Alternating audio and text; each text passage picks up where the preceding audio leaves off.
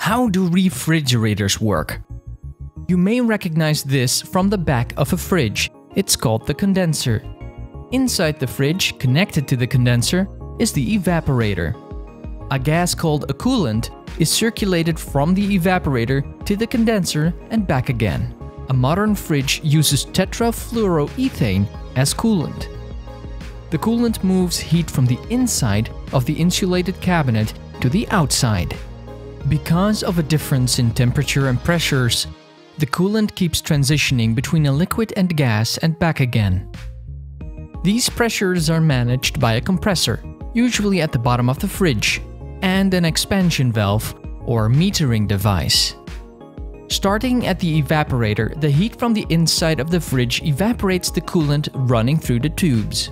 The heated gas then travels down to the compressor, which pressurizes the gas. As it flows through the condenser at the back of your fridge, the coolant now radiates its heat away to the ambient air.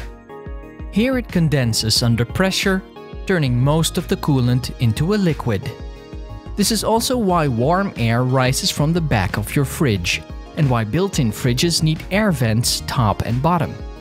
When the coolant has run its course through the condenser, it goes through the expansion valve, which is basically a tiny hole constricting the tubing between the high-pressure condenser and low-pressure evaporator.